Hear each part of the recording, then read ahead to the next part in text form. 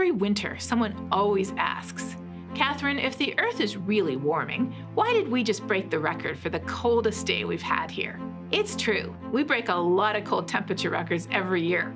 In 2017 alone, we broke over 10,000 cold temperature records across the US. But you know what? The same year, we broke way more hot temperature records, over 35,000 of them.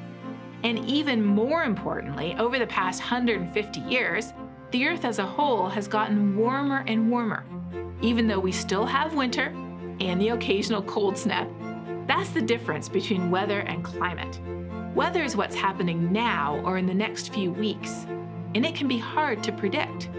Climate, on the other hand, is very predictable because it looks at average weather conditions over large areas and for a long period of time. How do we know July will be warmer than January? Because we have hundreds of years of data, and we know why seasons happen. That's climate. And climate records show us that every decade since the 1950s has been warmer than the decade before. 16 of the last 17 years have been the warmest ever recorded globally. So yes, it can be record cold in one place for a few days, at the same time that the entire planet is warming over decades.